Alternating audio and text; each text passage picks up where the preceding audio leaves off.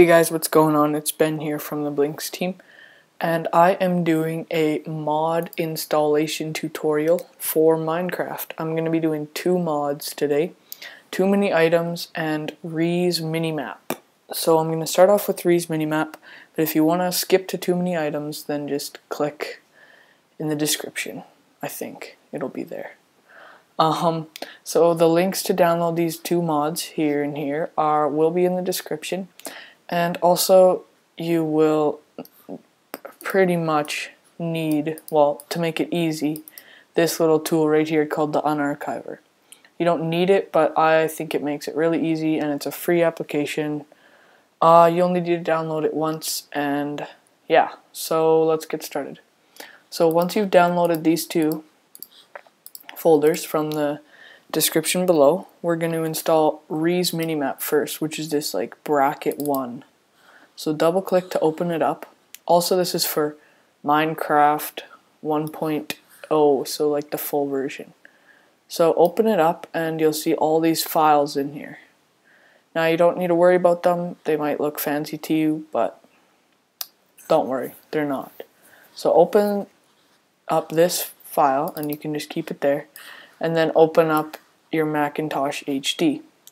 Now go to your user, which is this little home button on the side. It will have a little house next to it. My user is anonymous, just for personal reasons, but you just go to your user and then find the folder called library, double click library, and then go over to application support, double click application support, and then go to Minecraft. Now you'll probably have to scroll down a bit and just find Minecraft. So then double click it to open it up, and you get bin, last login option, resource saves, all that stuff. Go into bin. Now you'll see these .jar files.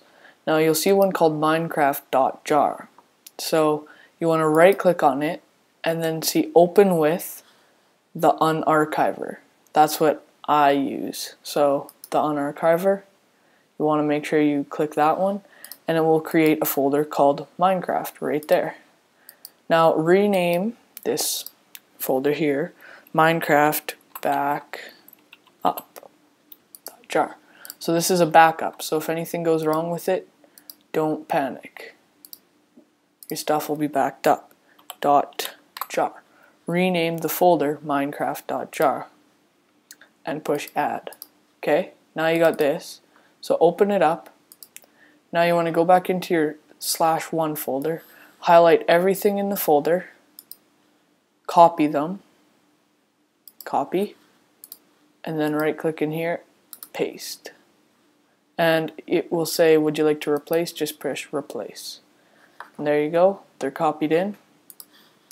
And that is actually how you install Minimap. So you can skip to the end of the video if that's the only thing you wanted, where I'll demonstrate it, but now I'll install Too Many Items. So in your Minecraft.jar thing,